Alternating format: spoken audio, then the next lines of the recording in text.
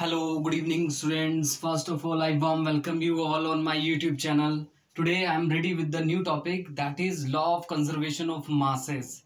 Right? This is experimental based question. Now, we have to understand what is law of conservation of mass, right. सो इसमें क्या होता है, आपके पास एक chemical reaction है, उसमें हमें पता है केमिकल रिएक्शंस में रिएक्टेंट्स होते हैं, प्रोडक्ट होते हैं, right. What ever you're on left hand side that is reactant and your right hand side is the product. Okay, so according to this law, total mass of the reactant is exactly equal to total mass of the product, but the mass is measured under the similar condition. This is law of conservation of mass, right? So let us discuss this by experimental activity. This is Landolt experiment, right? These are the observations procedure actually, right?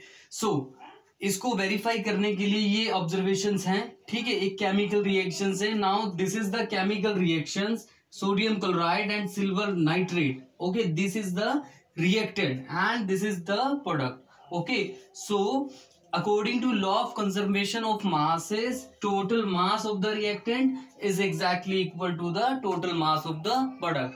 उसको कैसे करते हैं देखते हैं। हमारे पास क्या है, this is H shape YouTube है, राइट। सो यहाँ पर क्या है, इसमें दो लिम्ब है, limb A and limb B. हमने दोनों में एक एक सॉल्यूशन फिलअप कर लिया।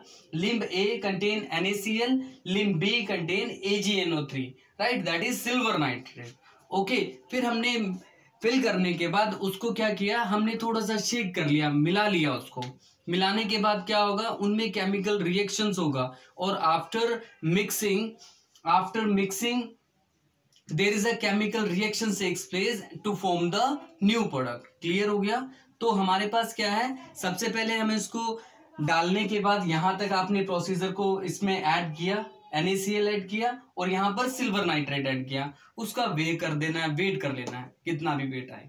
Okay, then after mixing then again we have to wait. Okay, so the wait before the reaction and after the reaction is exactly same.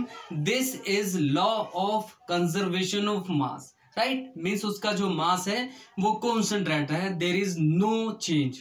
Okay, and you can see there is another example. You can see this is the total mass of the reactant is exactly equal to total mass of the product. Okay, so in this reaction again एक chemical reaction है, reactant है, product है और दोनों का मास क्या आ रहा है, reactant, total mass of the reactant is equal to total mass of the product. Okay, यही हमारे पास क्या है, Landolt experiment है। Okay, so this is all about Landolt's experiment and law of conservation of mass. Thank you so much.